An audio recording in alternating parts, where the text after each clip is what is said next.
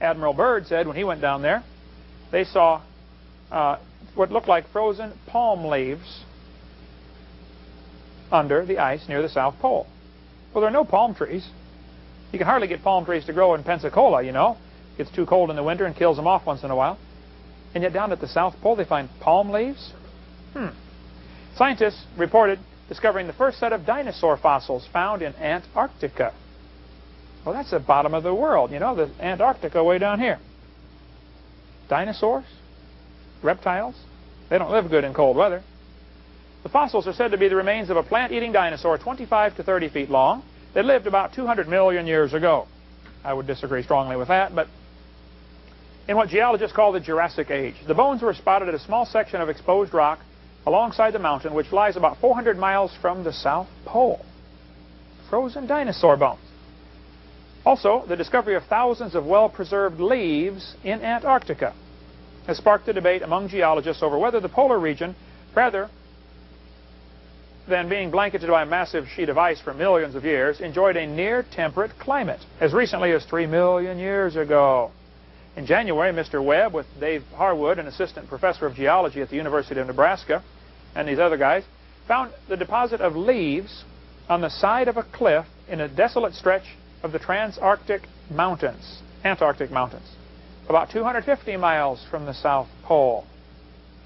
The leaves, compressed by subsequent layers of ice, look like fossils, but unlike fossils, which leave only mineral traces, the leaves retain their original cellular structure. How are you going to get leaves at the South Pole? Even a few years ago, they discovered there's still chunks of ice hitting the atmosphere of the Earth. Chunks of ice as big as this church are hitting the Earth every day. Now, they're being burned up on the way in, thankfully, being melted and vaporized, but it ends up being water added to space, added to our atmosphere. Next thought. The North Pole, there's actually two North Poles. There's the geographic North Pole, where we spin around. If you look at any globe, the place right there where the pin goes to is called the, spins the other way, is the geographic North Pole. But up in Canada here, there's what's called the magnetic North Pole. Now, the Earth has two North Poles. The compass points toward the magnetic North Pole. Now, here in Florida, they line up. It's not a problem. But if you went over to Alaska, your magnetic North Pole, your compass would not point true north. You'd have to allow for all that. And anybody that flies an airplane up around that region knows you have to allow for how much your compass is off, because it doesn't really point true north. I think what happened, these mammoths were up there chomping on their tropical flowers. It was a beautiful day, about 70 degrees. They're eating buttercups. Seeds found in their stomach indicate it was warm weather, springtime. And all of a sudden it began to snow. The mammoths had never seen snow before. So one of them looked at the other one. He said, "Herman, it is snowing. Man, this is peculiar weather we're having. Let's get out of here, Herman." And so they began to run around trying to find a place to hide, and the snow got deeper and deeper and deeper as it began to snow this super cold, 300 below zero snow on top of these mammoths. They ended up getting buried, and they suffocated in this snowbank and froze standing up. Froze in 3 to 5 hours because the snow was so cold. Buried them. As the ice went pushing out toward the equator, it carved out the glacier effects that we see. There are grooves in solid rock, grooves as deep as this building, for miles. As if a rock was slid across another rock. Sliding across, scratching it. Glacial grooves found all over the place. And the ice went all the way down to southern Illinois. Yes, there really was an ice age. And as this massive ice was on the North and South Pole, that's, of course, going to cause a cold front to come off of there, which is going to collapse the canopy. The Bible says the water above the atmosphere, it's mentioned several times in the Bible, this water above the atmosphere would, I think, begin to collapse, and it rained for 40 days and 40 nights. See, cold air, when it hits warm air, it makes it rain. You can open the freezer and see the cold air come out, rolling onto the floor. How many have ever seen that before? Kind of a cold front coming out of your freezer. Sometimes the weatherman will say there's a Canadian cold front coming down across the Midwest. I heard that in Dallas, Texas, or somewhere near Dallas, they had the world's record temperature drop. I don't know if I got the numbers right, but I think it went in 20 minutes from 100 degrees to 2 degrees on a cold front. Something similar. It's incredible. Almost a 100-degree drop in just a few minutes as this cold front came in across. I think it was in Dallas or somewhere near there. But in Genesis chapter 7, God said, in the 600th year of Noah's life, in the second month, 17th day of the month, the fountains of the great deep were broken up. All the fountains of the great deep were broken up. Apparently there used to be water under the crust of the earth, and that got broken up, all of it, same day. All that water came shooting up to the surface.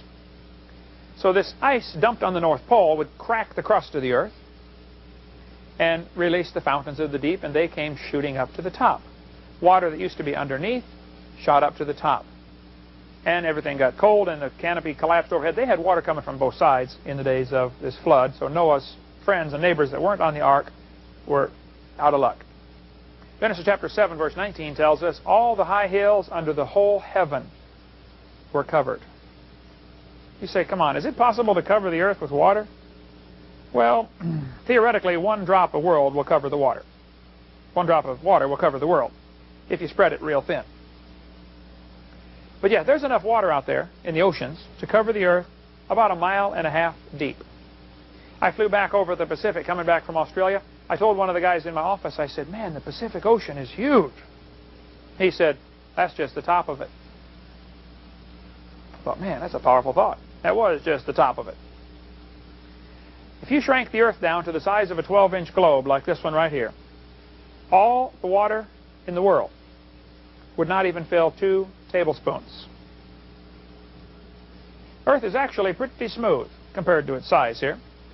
When they climbed Mount Everest in 1953, Edmund Hillary got up to the 26,000-foot level, and he began to find seashells. I got some stuff like they found up there. Petrified clams. Seashells packed together. Millions of them. Interesting thing about these clams that are found even on top of Mount Everest, the clams are petrified and dead, I believe, and closed. Well, you can walk along the beach and pick up a whole trainload of seashells, but you hardly ever find a matched pair. And you never find them closed. The only way this could happen is he had to be buried alive. I've got a few buckets of these at home people have given me. Petrified clams in a closed position. How do you get these on top of Mount Everest? Well, in case you don't know, Mount Everest is a little ways from the beach. Secondly, clams don't climb mountains very good. So what happened to these petrified clams anyway? Some places they are 10 feet thick in the world. There's a guy up in Alabama said one day, Brother Hovind, you want some petrified clams?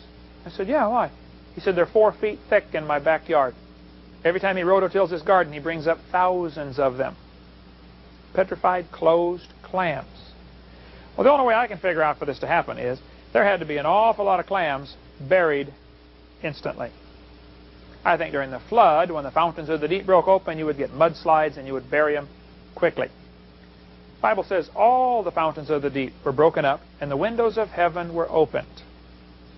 What I suspect happened, this cracks in the crust of the earth let the water come shooting out, and the earth wobbled for a while from the weight of the ice being dumped on the North and South Pole. And you'd have a lot of things going on simultaneously to the poor folks outside of the ark. There wasn't much chance of survival for them. The earth cracked along the mid-Atlantic ridge, sort of like a balloon splitting. If you take a balloon and you blow it up real big and you poke one hole in one side, how long does it take for the other side of the balloon to split? Almost instantly, right? That crack spreads around the balloon just like that. Well, I think that happened to the earth. The earth split open.